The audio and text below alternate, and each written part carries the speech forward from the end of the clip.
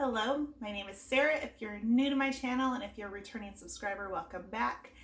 I am a homeschooling mom of 4 kids. I'm also pregnant with our 5th child due in a couple of months. And I wanted to take a few minutes to show you how I prep my supplies for the Good and the Beautiful biology unit. We are in our 6th year of homeschooling, and this is our first year to use any of the Good and the Beautiful curriculum. And when I made the decision to switch specifically for science, one of the things that I researched was how other people prep the science units. I just wanted to make it as efficient as possible and help everything kind of to run smoothly through the unit as best as I could. So I watched a number of different videos on this, and I gleaned some good information from multiple people. I didn't do it exactly how any one person did it, so I thought I would share with you the way that I ended up doing it, and hopefully that might help you as well. We are still currently using the marine biology unit. I don't know if I said earlier just biology unit. I meant marine biology.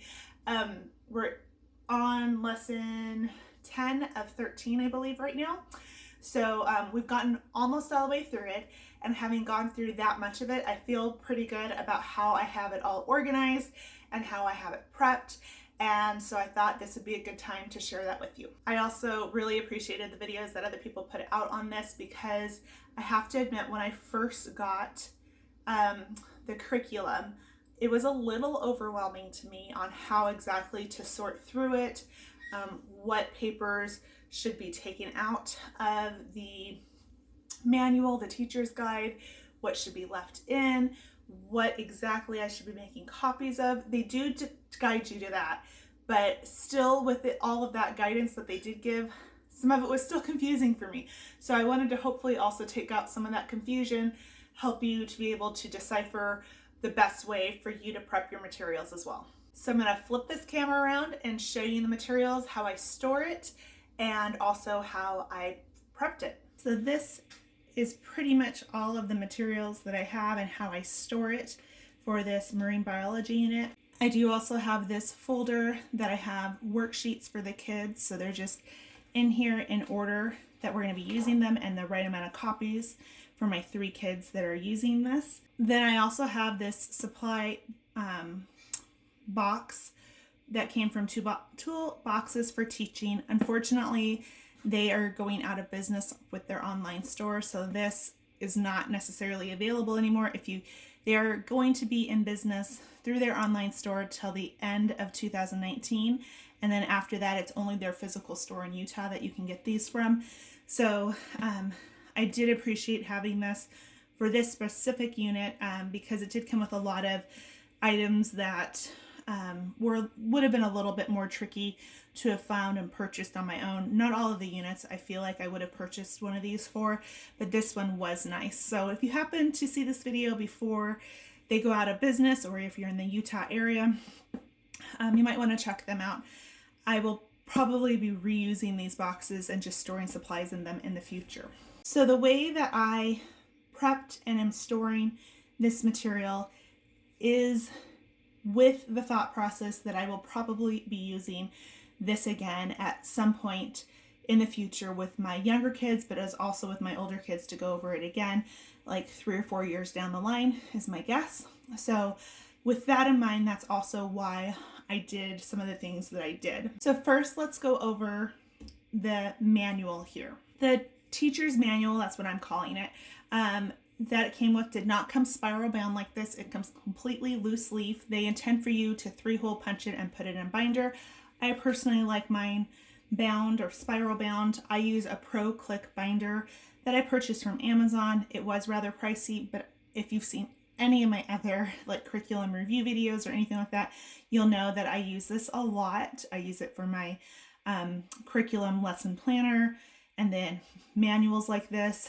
I've used it for things for my kids, so I've gotten a lot of good use out of it. So for me, it was worth the money, but it was definitely on the more the pricier side. And I really appreciate not having to go to an office supply store just to get things spiral bound for myself. So like I said, they intend for it to be in a 3-room binder, which means that you are able to take out pages as you need them for each lesson. So in some regards, some of this, if that's the method you're choosing to go with, you wouldn't necessarily have to do what I'm going to show you I did. But if you're going to bind it like this, you will probably want to do something similar to what I show you. At the beginning of each lesson, they do tell you what you need to prep ahead of time. And so if there are any copies that you need to make or any type of prep work you need to do, they will typically list it right here at the beginning of the lesson. So definitely pay attention to that as you go through your book. There are these things called mini books that go with certain lessons. So they tell you to cut and assemble that ahead of time, which I highly recommend doing because that would have been very time consuming otherwise. Cutting out vocabulary cards.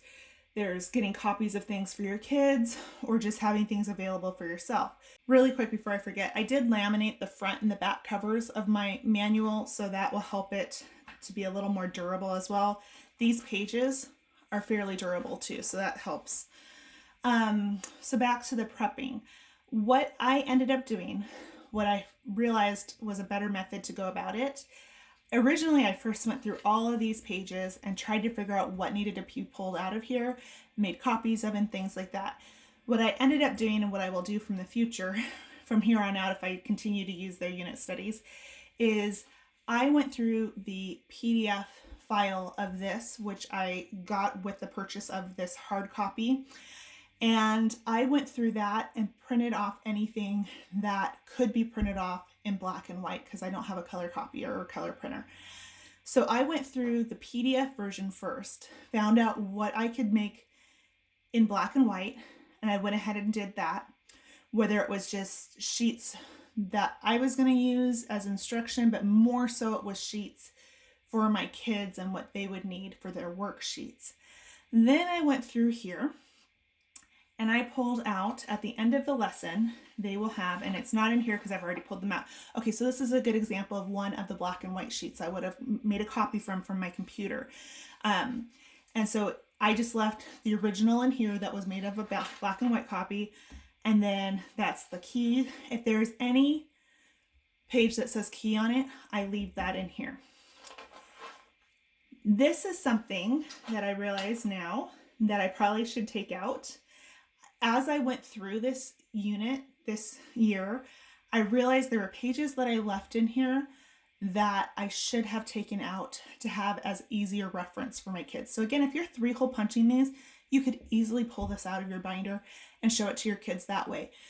But since mine is bound, and with the Pro Click binder, I can actually undo this, take out a page, and then click it all back together. That's one reason why I love this thing.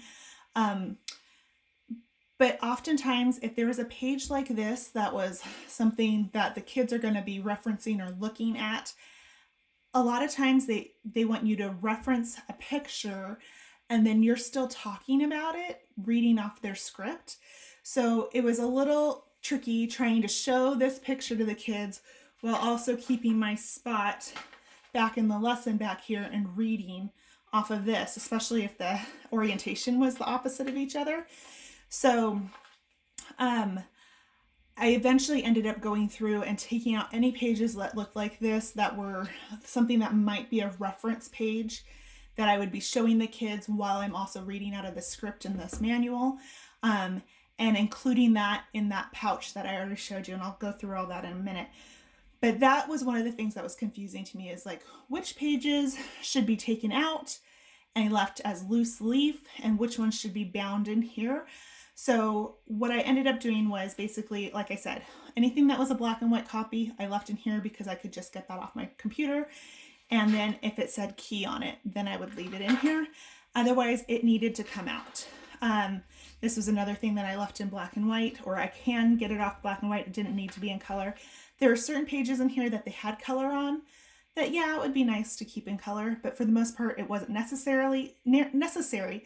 So I tried to only have the pages that it really mattered that they were in color for my kids, because color copies are rather expensive, and I didn't realize how much until I made copies of all the colored pages for my 3 girls, and I ended up spending over $30 just in color copies for this one unit. So while the unit itself is very affordable, those color copies can definitely add up. So I would just caution you to really be selective if money is tight in that regard, or you just want to be more frugal, to really be selective what you choose to keep in color and what is okay to be in black and white still. So that's basically what I did. Like I said, I went through the PDF first, found what I could do in black and white, and then everything else I removed, and either I removed from here before I bound it, or afterwards I took it out later and realized I should have left it out. And then I put it into two piles. One was either going to be worksheets that are copied from my kids, and the other was going to be pages that I laminate and have ready to be able to show the kids as reference material. So I think that's pretty much everything I wanted to talk about as far as the manual goes. So let's go to that pouch and I'll show you everything that I have in there. So I took some time finding this type of pouch. Other people had used like poly zipper things. I don't remember exactly. I tried one that was a cheapy one, probably from the Dollar Tree or something, and it did not work very well. I am really happy with these pouches. It has a good zipper at the top here. It's very sturdy material. I will have a link down below to my Amazon store, and I will have a link to these pouches in case you're interested in them. I can see these holding up for a long time, and I'm really, really happy with the quality of them so far. First, I'm going to show you how I kind of have it organized. So in the front here, I have the mini books, and I'll show you this a little more fully in a second. Then I also have baggies for the different lessons and the cutouts and different things that you use for each of the lessons. Oh, and then in the very front, I have a clip with the vocabulary words that we haven't used yet here. I did not originally have all the cutouts and baggies with a lesson number on them, and I recently just did this because I had kept typically some type of identifying factor paper clipped with the materials, but I didn't do it for all of them. Like if there was a heading on the page that it came on, I would try to keep that paper clipped to the pictures or the words or something like that, so I knew what it was. But even that wasn't quite enough. Having it by lesson, I realized, is a much better way to organize it, because then I can just pull out the bag for the lesson that we're on, and I know all the pieces are there, and I'm not digging through this thing trying to find which pieces were missing still. And then back here, I just have those laminated pages, those reference materials that I was talking about that I laminated. And then kind of in the middle here, because we're still going through it, this is just a sheet protector that I have all the copies, so that in future years I have everything ready to go here. Whether it needs to be a color copy or a black and white copy, all the pages are in here, so I can just pull this out and make copies as needed. I have it all together, but I'm using it as a divider between all of the laminated reference materials that we've used so far in our lessons and the ones we have yet to use. So after I use one, I pull it, we've pulled it out, used it, I stick it in the back here to keep it in order. And then this is just, like I said, oh, where'd it go? This sheet protector is just acting as a divider between what we've already used and what we have yet to use. So let's first talk about the mini booklets. So what I did to prep these is I took out all the pages from all the lessons that had a mini booklet. I laminated all of them, and then again, I went with my Pro Click Binder and spiral bound them. Someone in one of the videos said that they wish they had just put all of the mini booklets together like this. They had gone ahead and done them as separate booklets. And so I took her regret, I guess, and I did it myself in one single booklet. And I am really glad I did, because it just made it easier not having a bunch of multiple booklets around. And we would just read through one of them. And then when we were done with it, let me see if I can get to the next one really quickly here. When we were done with it, I would just leave it like that, so it's all ready to go for the next booklet. So I didn't have any tab dividers or anything like that in here to designate, you know, which one was which. It was just, I had them all in order according to the lesson, and I would just leave it open and ready to go for the next lesson. So that worked out really well. One thing I do want to draw your attention to though, and it wasn't so much of an issue with this one, but I also was prepping the space unit at the same time that I was doing this one, because that's the unit we're working on next. And it happened more with those mini booklets than this one. But at least with my binding, I don't know if it would have been different with like a regular spiral bound one. Sometimes the words were really close to where the holes happened with my binder, and so it would punch through the holes. So when that happened, like I just wrote in on the side here what you can't read at the top here. I wrote it in on the side there. Again, I said with the space one, this happened more than this one. I think this is the only spot in these mini booklets that it happened like this.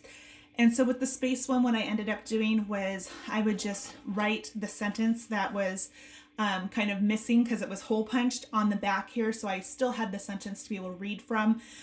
It'll be a little trickier than just being able to read it from the front here, but that's how I kind of got around it. I'm going to be more aware of that in the future if there's more mini booklets and other units. I just didn't realize that until I was putting it together and saw that, oh, I hole punched through a whole sentence there. I thought another way you could do it was if you bound it on the side instead of on the top like this, you might not have as big of an issue with that because the words don't tend to come as close to the side. Plus I have a little give here with the lamination that I did. And I laminated it again just because I wanted this to be able to last. And even if I wasn't going to use it again, I think I still would have laminated it because it's so much sturdier this way. And this way also, if my kids were looking at it, I know that if something spilled or they had grubby hands, it would be easy to clean up. So that's pretty much everything I wanted to show you with the mini booklets. And other than possibly cutting off stuff, I really liked how it turned out and it worked out well for us. I believe I pretty much touched on everything I wanted to already with these bags. Like I said, the vocabulary cards I just have in this binder clip. This works well because I had them in order of the lessons. And I just pulled off the right ones that we needed for each lesson and then stick them on our wall after we had talked about them. So that's the vocabulary, and this got used with more than one lesson. You could, if you wanted to, put them in with the baggies, but there isn't a bag for every lesson. So I wouldn't want to create a whole new bag just to put vocabulary cards in them. I think that would be a waste, plus take up unnecessary space in that zipper pouch. Then, like I said, I just have the bag with the lesson number on it. This is a much better way than how I started using or had them placed in that zipper bag. One thing that is a potential thing you might want to do is on the back of the cards, actually write, you don't have to like write lesson and then 3 on here, but even just writing a 3 on the back of each of these cards. So in case for some reason they ever got mixed up with any of the other bags, you would know which bag it belongs in. I may end up going back and doing that. I haven't committed to that yet, but that was something I just thought of, was that just to make sure that things don't end up where they're not supposed to be and stay in the right bag, you might want to do something like that, just mark it in some way. I did laminate every single one of these, again, for durability and just making it last longer, and hopefully if we use this again, it'll be almost like they're brand new. It did take a number of hours to prep all of this. I am not going to lie. It took quite a while, but once it was done, it was pretty much done for the whole thing. So I was really happy about that part of it, that once you get it prepped, you're pretty much done with your prepping. So it was just these lessons in the bags, in that zipper pouch, and it's working out great. Then here is those reference materials. If you see, some of them have the hole punched because I ended up taking them out of the manual, like I already said, and laminating them.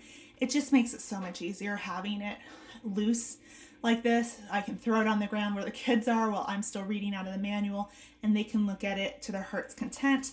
I did put what lesson number on the back of these. That way I know that I'm grabbing the right ones, and can keep them in order as well that way.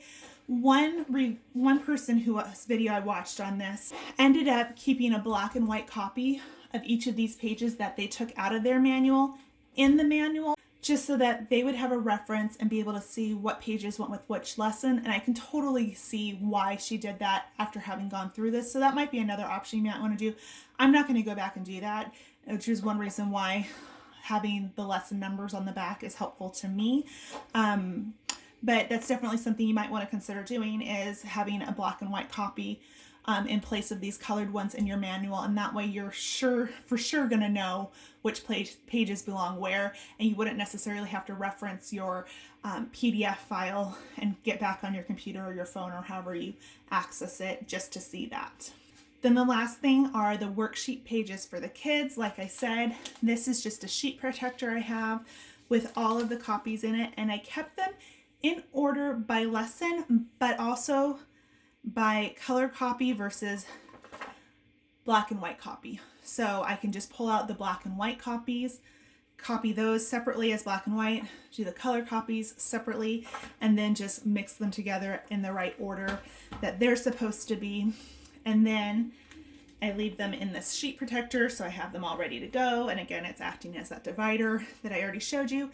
And I just put all of the copies in order together in here, and I went ahead and 3-hole punched them ahead of time because my kids keep them in a binder once we're done with them, in a section of their school binder. So it's already 3-hole punched, so we're not taking the time to go 3-hole punch everything in the middle of the school day. They can just slip it into their binder right away. Well, I hope showing you how I prepped all of the Good and the Beautiful marine biology unit, I hope that showing you all that helped you to kind of figure out what might be the best way for you to do it as well. You can see our vocabulary cards are up here, and that was one of the crafts that they had you do when you're learning about turtles, sea turtles versus land turtles. So if you have any questions, please leave them down in the comments below. I'd be happy to answer them for you. If you have used the unit and you have a different way of organizing or prepping it, leave those in the comments below too, because not everyone does everything the same, and I'm really just hoping to give you an idea of a way to do it that might be good for you, especially because, like I said, I felt a little lost while I was doing it, and seeing videos on how other people did it really helped me out, so I want to help you out as well, just in case you're looking for something like that. If you like this video, please give it a thumbs up. That really helps support my channel. If you aren't subscribed and you would like to see more content like this, hit the subscribe button down below. Thank you so much for watching, and I will see you in my next video. Bye.